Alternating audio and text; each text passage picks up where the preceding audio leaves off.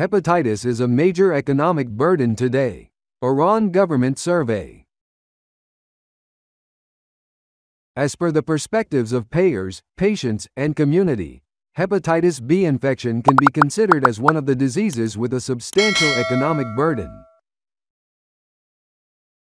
Hepatitis diseases, specifically in extreme cases, can be too expensive and costly for patients. Hepatitis B infection is still the main cause of chronic liver disease in Iran, which is associated with significant economic and social costs. Therefore, patients should be protected against more severe stages of the disease through proper treatment and early diagnosis.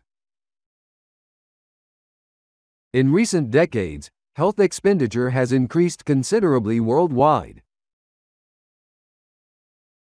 In addition, because of the skyrocketing costs of health-related services, the health system of Iran has faced significant challenges.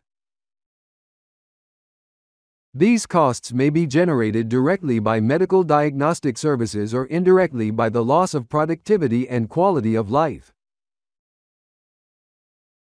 Hepatitis B virus, HBV, is now considered a serious problem for health all over the world, so that it is the most common and most important type of viral hepatitis and liver disease worldwide.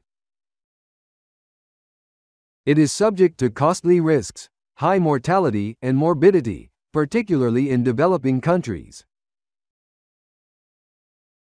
The aim of this study was to estimate direct and indirect costs of various states of CHB in the country and worldwide. If you like this video, please like and share this video more and more. Please support our channel. Thanks for watching Great Wisdom Discover. We will meet you with new update in the next video. Thanks for watching Health Wisdom.